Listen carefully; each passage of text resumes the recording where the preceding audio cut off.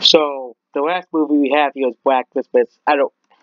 This movie's terrible. We can all admit this movie is probably one of the worst movies of the year.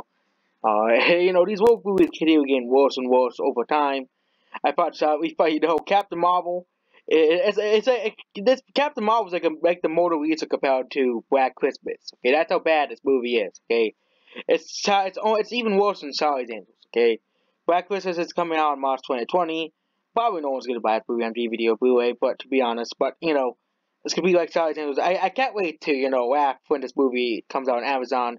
Like with Hustlers right now, no one's buying that movie on Amazon. No one's buying that Hustlers movie. They made such a big deal about Hustlers. It's one of the best, even calling it the best movie of the year. No one watched it. Okay, no one's watching it. Okay, so Black Christmas is coming out in March 2020. If you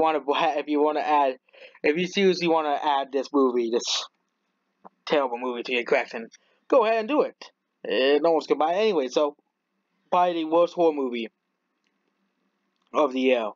It makes this movie so bad it makes Midsummer actually look like art. Okay, that boring movie, Midsummer. Okay, that movie that is very forgettable to me. It is Midsummer, very forgettable movie. Say 5 out of 10 movie.